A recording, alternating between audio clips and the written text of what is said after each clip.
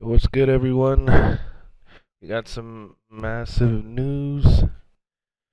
UYU picks up Force to join them as their fifth Terrence, or as they would call him, TJ Force. This is an insane pickup. I did say in my other video that it would potentially be him or Solars, and it was him. I'm just surprised they went down this route. The UYU team. I guess they just need that slang, but they feel like they need the slang power to compete with the best. So congrats on TJ.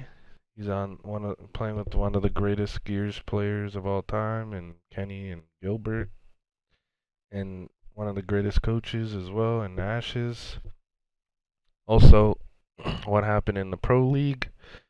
KCP beat Toxic 2-0, and Vanquish beat Rebel 2-0. It was not even a close series with Vanquish and Rebel, at least on the first map. Didn't see what happened in the first map with KCP and Toxic. They played through it. And then with KCP and Vanquish won.